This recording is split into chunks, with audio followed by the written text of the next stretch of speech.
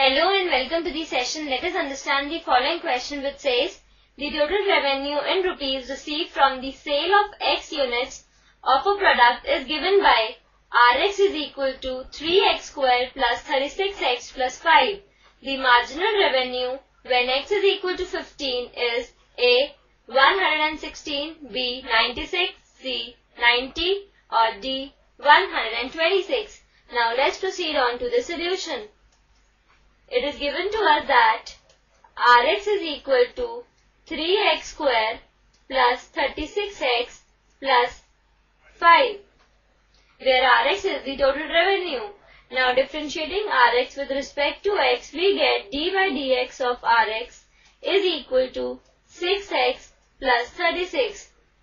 Here we have to find the marginal revenue when X is equal to 15.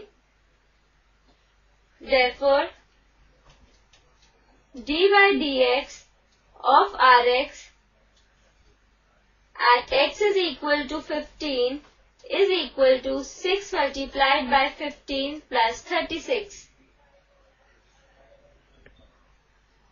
which is equal to